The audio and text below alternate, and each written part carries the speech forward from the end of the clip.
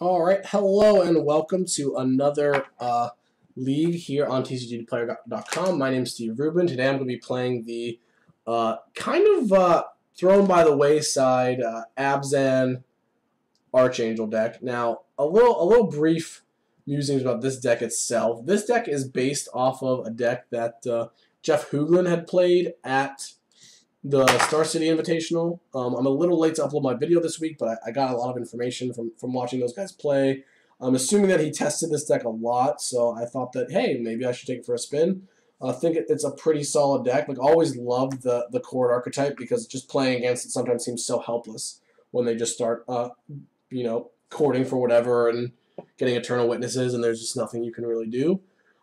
I remember at the last Modern Pro Tour, there was a guy who went like 8-2 or 9-1 with a Spike Feeder combo deck that was much different than the typical Abzan Coco deck, where he played like a bunch of Spike Feeders and a bunch of Archangels. This is like on the polar opposite end of those decks, where we're playing. This is like a fair deck. You don't really Spike Feeder Archangel people very often. And it's about having a good amount of interaction and then also just being able to grind out games. So it's more of like an Abzan mid-range deck that has the Archangel Spike Feeder and obviously has Chord of Calling in it. But notably not Abzan Coco. You don't have the fast combo kills. You don't have the collected companies. Notably, you're a little bit better against Cage, and there's a lot of Cage right now. Just based on the fact that Dredge is a thing. And I learned after playing this deck in a few league events that people will overboard because when people see this deck, they almost always assume it's a collected company deck. I've seen almost everybody board in.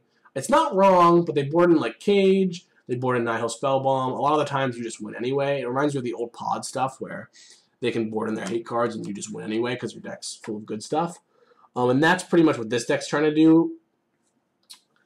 So let's go ahead and get into the deck tech. 4 Noble Hierarchs. Previously, people played birds, and it's possible you want some birds, but this deck is like kind of a fair deck. Having Exalted is really nice. The blue does give you the little spell skill activation, but notably that I'm decided to play with some Fulminator Mages, which we'll talk about later, which makes the mana a bit bad with the Nobles, plus Fulminator Mages doesn't really synergize, but the Nobles are solid, one of the best cards in Modern. You see it in a lot of different decks. Just gives you that early game boost, lets you play smoothly, is almost never a bad draw in the first few turns of the game just to develop your mana. So Noble Hierarch, solid card. Path to Exile, a bit different. Normally these decks play like a split or a bunch of Abrupt Decays. Excuse me, because of the huge prevalence of Dredge, Poison, and Death Shadow Zoo. It's just important to have the paths. Like actually being able to exile. It's not that great against Pathing Dredge is usually pretty futile because they'll start casting Grave Trolls against you, but it is more effective than Abrupt Decay is for the most part. And obviously against Death Shadow in game 1, they don't have any basics.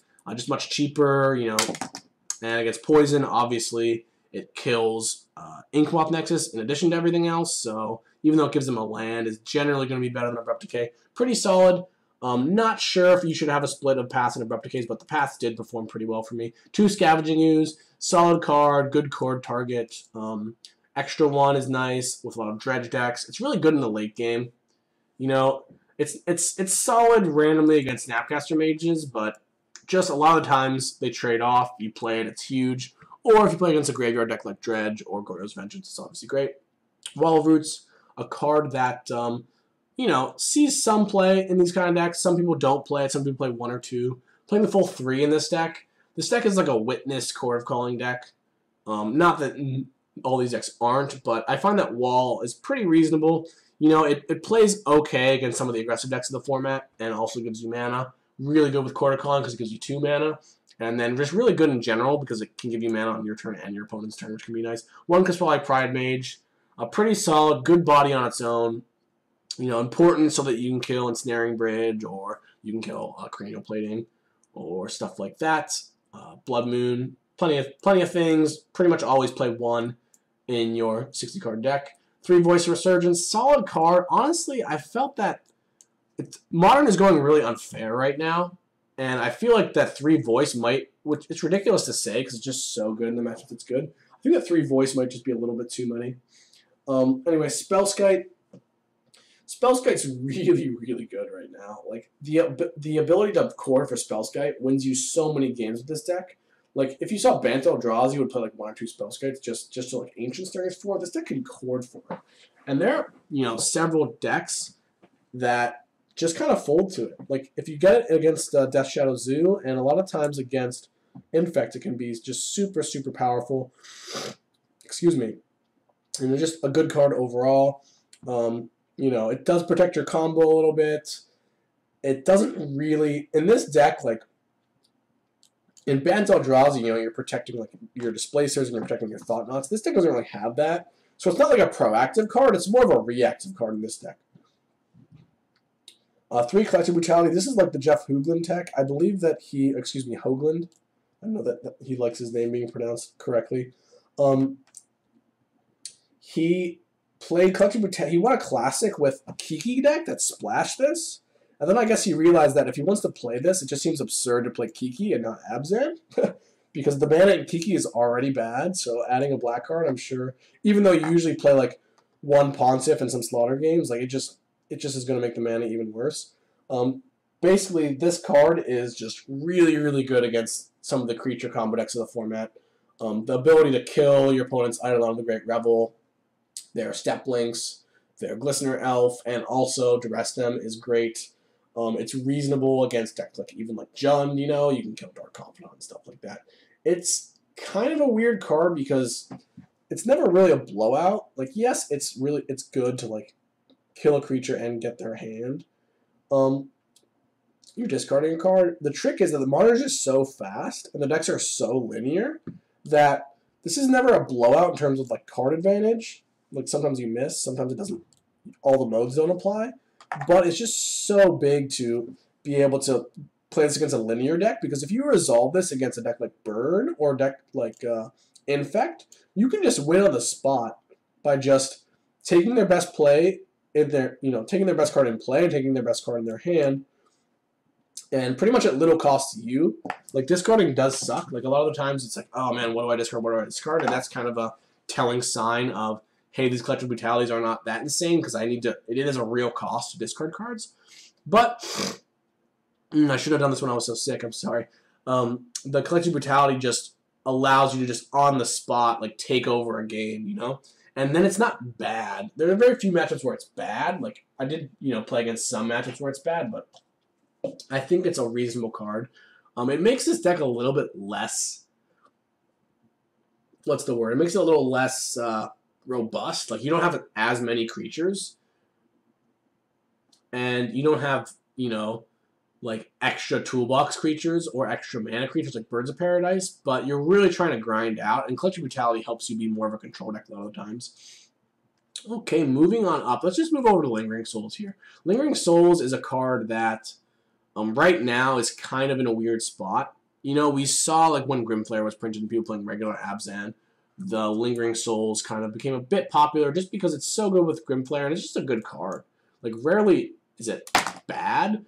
It is pretty good against some of the decks like Affinity and decks like Poison and Control decks, so it does a lot, but it is like an almost do-nothing against some decks like Ad Nauseam or, you know, sometimes like a Death Shadow deck. So it is a weird card. Like, when you have 3 Souls and 3 Collective Brutalities, it actually changes how this deck plays out a lot, because you kind of have these touchy, like, really powerful effects, and you're kind of like, to play them, you're taking away from the overall core of the deck. This is not a Coco deck, obviously, but it's not even really an Archangel Spike Feeder deck. It very rarely comes together, which is fine. And the Lingering Souls are in there. You know, as you'll see, we have 3 Gavony Townships to sort of push through a game-ending play with the Lingering Souls, and they do supplement the Collective Brutalities. I like playing them because, like, the ability, like I said, the discard is a real cost, and if you actually have something that is better in the graveyard, it can be really nice. The other thing is that Lingering Souls actually works pretty nicely with Chord. There are a lot of games where you just have Chord gummed up in your hand,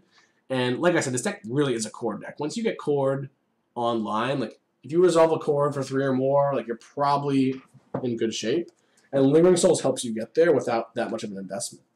A lot of times you can play Lingering Souls, or even play it, flash it back, and then still Chord on that same turn, assuming you have enough greens green sources, green creatures. So yeah, Lingering Souls, solid. Not sold that this is like the right configuration. Maybe you want them in the sideboard, but it is a powerful card and does make this deck give this deck another angle of attack. Orzhov Pontiff, one of your targets. You know, it is really important to have. Can be really good against like Mastered Waves. Obviously great against Affinity.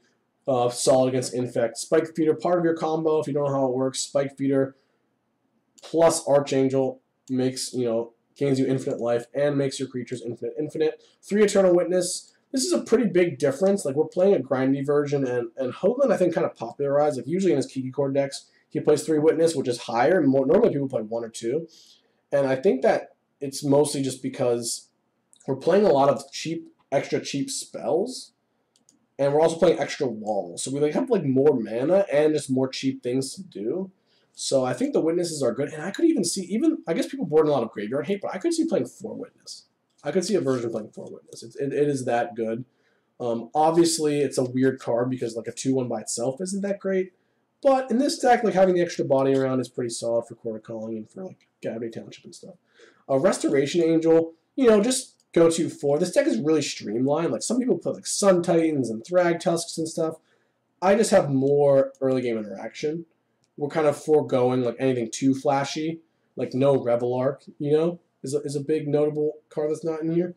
And we're just playing a Resto Angel, a Linvala, and a Seed Rhino. Linvala is a solid creature, just as a 3/4 flyer. There are very few decks it's good against right now. Like, it's great against Affinity, so it's important to have, and it's great against, can be okay against Infect, but it's great against, like, Elves. It's possible you should move it to the sideboard. It should be somewhere in the 75, but Linvala is solid. Hard to cast, but solid. Archangel, part of your combo. Good card on its own in conjunction with, like, Ooze, and Collective Brutality gives you another way of triggering it, which is nice. 4 chords. That's pretty much how the deck works. Chord of Calling, you know, a lot of the times you get Eternal Witness, and then the next turn you can chord for more. Pretty self-explanatory there. You have the toolbox cards, you have the combo, you have like your value cards like Ooze or Voice. And then let's go ahead and get into the mana base. This deck is taking a little bit longer than I expected, and my voice is really deteriorating. Sorry, this isn't greatly sorted. But we have 5 basic. Let me see if we can sort.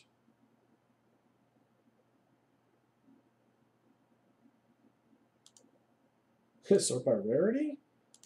I guess we're just sorting by color. Alright, we have 3 forests, a plains, and a swamp.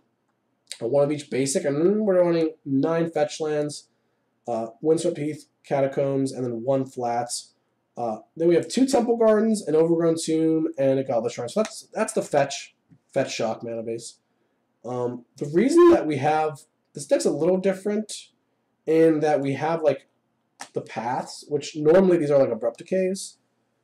So we have a little bit extra emphasis on the white. Toolbox, we're playing 3 Gabney Townships. I think that Gabney Township is really good, and just always having one is nice. But there is a cost. Like the mana in this deck isn't perfect, even though if you look at the main deck, you're pretty much a green-white deck. The only black cards in your deck are 3 Collective Brutalities and then 2 like toolbox-type creatures. But drawing the Gabneys and drawing the basic forests means like you're gonna have awkward mana sometimes, which is something that I addressed during the games, and it's possibly should be changed. 1 Razorverge Thicket. Weird. Usually they play like Thickets or Horizon Canopies. I don't love Canopy. Like I find that it's just such a big cost and then such small reward that I'd rather just have a little bit safer mana. But I say that and I have Selesnya Sanctuary. Okay, let me explain that for a second. So the Sanctuary is a card that back when Modern first came out, Andrew Cuneo kind of like pioneered, you know, it was like the Wild West. Because at the Pro Tour Philadelphia, they banned a bunch of stuff. But before that or after that? Now I'm confused. I used to know. Anyway, at the first Worlds where there was Modern, there were 6 rounds of World, 6 rounds of Modern, and Andrew Cuneo had like a Melira pod deck, and he always played 1 Golgari Rod for him, and it's kind of like obviously super greedy, but in the context of this specific deck, it makes sense because like think about it, we have like drawing the extra card and getting the extra land drops is pretty big because we have first off we have 3 Gabney Townships. So the ability to make that, pretty much how Bounce Land works is it's like a free land drop. Like you play it, it comes to play tapped, but it gives you an extra land because it taps for 2. So it lets us get to our Gravity Townships. It also lets us get cards back for Collective Brutality. Like part of the problem, you know, Collective Brutality, the cost is is discarding a card, and just having that extra card in hand means we can discard, or we could even just use like 3 modes and go for the full like drain you as well, stuff like that. And the Celestial Sanctuary helps us get to Lingering Souls. Like, it helps us get to 5 mana to keep playing it, flash it back. Helps us get the big chords off. It's weird in a deck where we're not playing like the Revel Arc or the Sun Titan or anything, but I think it actually works pretty well. And the other thing is we have these 2 Gideons. So I do have a pretty mana-intensive deck. I find that it's pretty important to be able to cast your spells on turn 4. Like, and on this deck, you don't want to ever miss land drops. And a lot of times, you know, they bolt your birds, they protect your wall. It's pretty important to go up the ladder. Anyway, that's the reason for the Sanctuary, so we'll try that out. Sideboard 2 Gideons. I was going to say it's pretty self-explanatory, but it's really not. Like, we're in this Lingering Souls grindy deck. You know, we have this mana ramp, but like, we kind of have a vacancy here. Like, you don't really ramp out Chord. And I find that Gideon is really important just because this deck can be really attacked post-board by control decks like Jund and decks like Abzan, decks like Blue, White, Red, even and Grixis Control. Grixis Control is getting really popular right now, and I've noticed that they don't really play Mana Leak anymore. They have Counter Squall, but like 2, which may or may not even come in against you. And to combat the uprise of Grixis Control, I've boarded in the Gideons. I really want the ability to have something to just I win. Like, oh, I get to untap with my Wall Roots, or oh, I get turn 3 Noble Hierarch on the play. Like, I want to just play this Gideon and win. And the other thing is, you know, with the Lingering Souls, it provides another Anthem effect. It's just really solid. Like, it is just really solid. And Grixis Control can beat it. Like, Snapcaster Bolt and stuff does work. Like, Creeping Tar Pit. It's not, like, unbelievable, or I think more people would play it. But I think it's just good enough that it makes sense. And the other thing is we have these 3 Witnesses. So once you draw, once you draw one, you know, having access to extra Gideons the entire game is just really big. Fulminator Mage, this is something that I threw into the sideboard because I know on Moto there's a lot of Tron. And I think they're good because you're playing the Surgicals, and I'll get to that when I get to that. But the mana base is really bad. I ran into some huge problems. So I think if you want to play Fulminator Mage, you have to play 1 less Gavany, and you probably have to not play the Celestial Sanctuary. You probably have to play a Twilight Mire.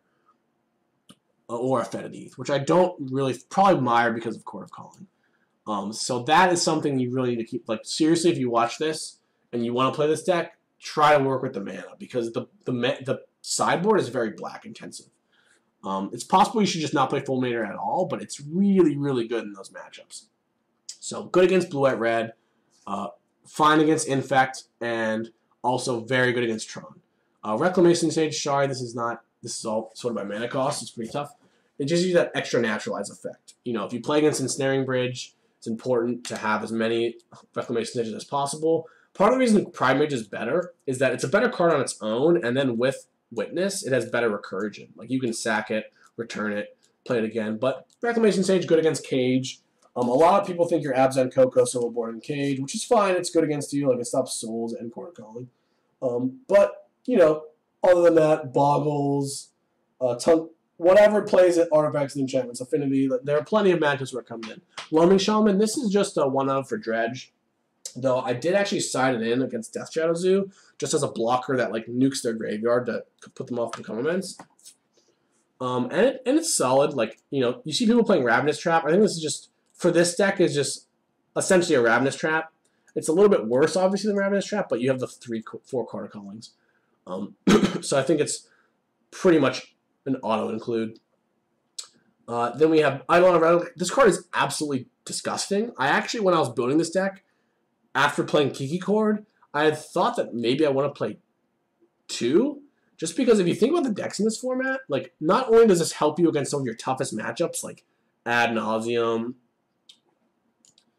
and like degenerate combo decks like that, it is really good against just the normal creature decks. Like, well, I say creature decks lightly, but I'm talking about, you know, burn, poison, and I talk about them a lot. But they're just like poison and Death Shadow Zoo are just, I think, the two staple aggro decks of the format.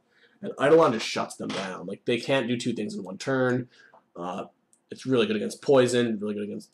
I mean, I just said that already, but it's just good across the board. Ad Nauseam, Infect, Death Shadow.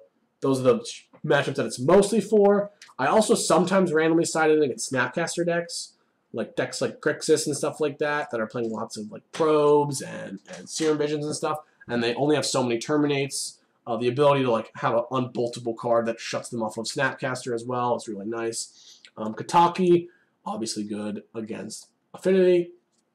Similar to Loaming Shaman. Not everybody plays this, but I think it's just worth a one-of slot. Like, I think that it's important not to get carried away with your sideboard with one-ofs. Like, I see so many people, I think a mistake that lots of people make when they play decks like these is they put in all these one-ofs because they're like, oh, I could need this, I could need that, I could need that. But like we have four. We have full mana mage, but we have these 4 targets. And I think that like you should really make sure you have you really shouldn't have that many. I'm not gonna say there's a number that's too many because I can't really say because I don't know what cards your deck needs. But just don't get carried away with one-ofs. If you're playing Abzan Coco and you have Collected Company and Chord, then it's a little bit more acceptable to have more cards that cost 2 or 3 because obviously that, you know, increases the chance that you see those. But to finish out, we have 3 Thoughtseize. Just don't love having Thoughtseize in my sideboard because it's a card that I usually want in the main deck. But this deck you just need has so many pieces, right? You have like the grindy cards and you have the disruption. You just can't fit the Thoughtseize in as well. But these are for combo decks. And control decks. Pretty self-explanatory. But the Surgicals, hedge against Dredge, but also in combination with the Fulminator Mage, gives you a chance against Tron, which I think is pretty nice because you can, you know, kill a Tron piece and Surgical it. Surgical also in a pinch can be good against some combo decks with the Thoughtseize, like against bad matchups. A deck like if you play against like Living End, or if you play against what is another good example? Like Ad Nauseam, you know, or a Pyromancer's Ascension deck. Like the ability to just have this free, like, get out of jail free card is really, really powerful. So Surgical, obviously, if Dredge didn't exist, you probably wouldn't be playing 3 Surgical Extraction. But you do have Eternal Witness. So, like, you do have the ability to Surgical, Witness Surgical, and then there are matchups other than Dredge where you pour that in. Anyway, I really gotta finish this up. That is the deck tech for this deck, and I hope you guys enjoy the video.